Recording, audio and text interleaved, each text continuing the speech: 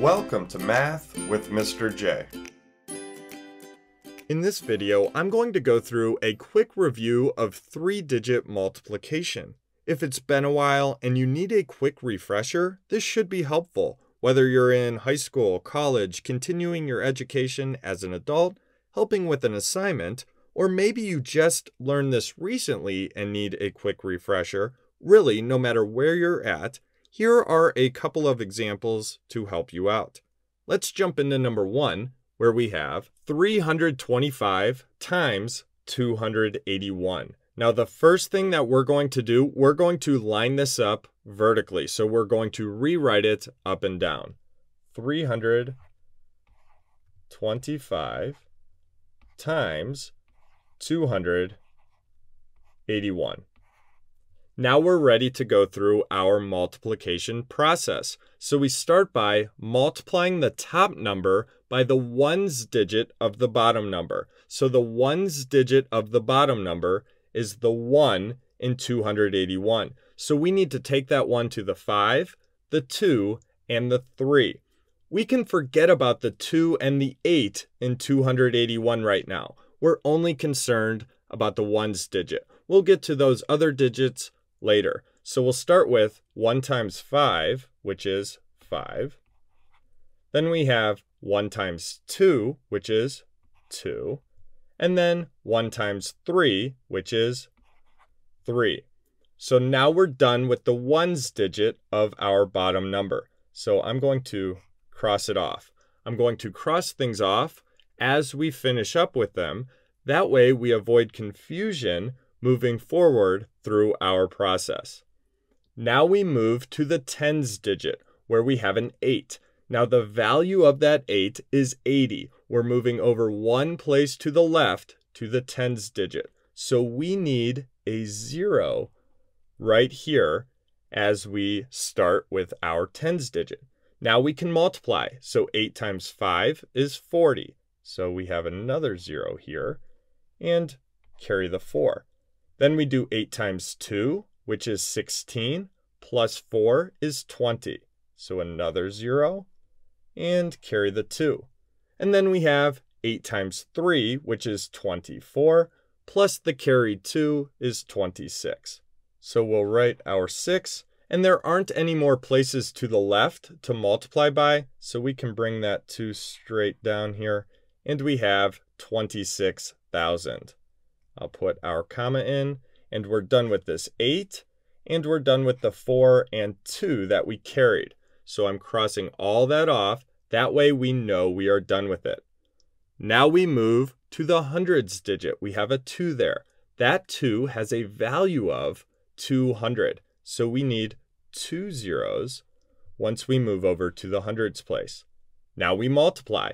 2 times 5 is 10. So we'll put our 0, carry the 1. 2 times 2 is 4, plus 1 is 5. And then we have 2 times 3, which is 6. 65,000. So we can put our comma in. And once we get to this point, we add these numbers to get our final product or answer. We'll start with the ones place. 5 plus 0 is 5. 2 plus 0 is 2. 3 plus 0 is 3. 6 plus 5 is 11. So we'll put our 1 and then carry the other one. And then 1 plus 2 is 3, plus 6 is 9. We will put in our comma, and this is our final answer. 91,325.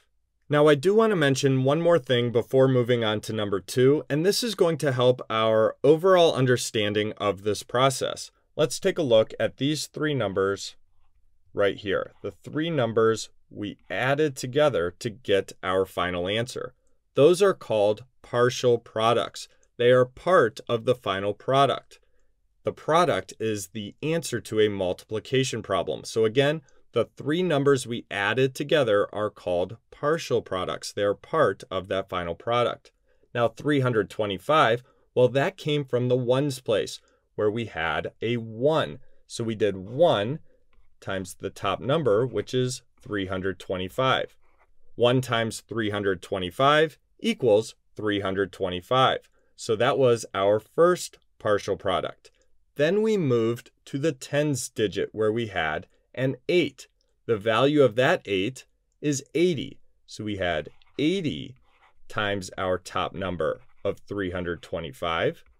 And that gave us an answer of 26,000. So that was our second partial product.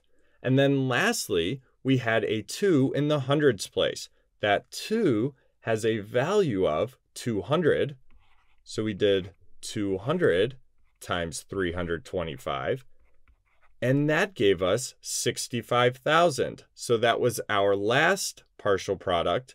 And at that point, we add the partial products to get our final answer, which was 91,325. So something to keep in mind as you're going through the process. Let's move on to number 2, where we have 6,724 times 549. So let's line this up vertically and then go through our process.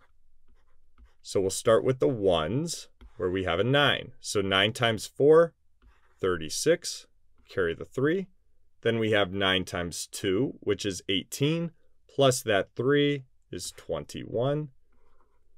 Then we have 9 times 7, which is 63, plus that 2 is 65. And then we have 9 times 6, which is 54, plus that carried 6, that gives us 60, so we can put our 0. There are no more places to the left to multiply by, so we can bring that 6 straight down. So we have 60,516. We can put our comma in, and then we are done with the ones, and then these carried numbers. Now we'll move to the tens place and multiply by that tens digit, which is a 4. So that 4 has a value of 40. We are moving over to the tens, so we need a 0 there. Then we do 4 times 4, which is 16. Carry the 1. 4 times 2 is 8, plus 1 is 9. Then we have 4 times 7, which is 28. So we'll put our 8 and carry the 2. And then we have 4 times 6, which is 24, plus 2 is 26. No more places to the left, so we can bring that 2 straight down, put our comma in, and we have 268,960. We're done with the 4, this carried 1, and then this carried 2. Lastly, we're moving over to the hundreds place where we have a 5. Now that 5 has a value of 500, so we need our 2 zeros there, again, because we're moving over to the hundreds place. And now we can multiply. Start with 5 times 4, which is 20. So we have another 0. Carry the 2. Then we have 5 times 2, which is 10, plus the carried 2. That gives us 12. Then we have 5 times 7, which is 35, plus the carried 1 is 36. Carry the 3, and then we have 5 times 6, which is 30, plus that carried 3 is 33. We will put a 3 here, and then the carried 3, there are no more places to the left, so we can bring it straight down.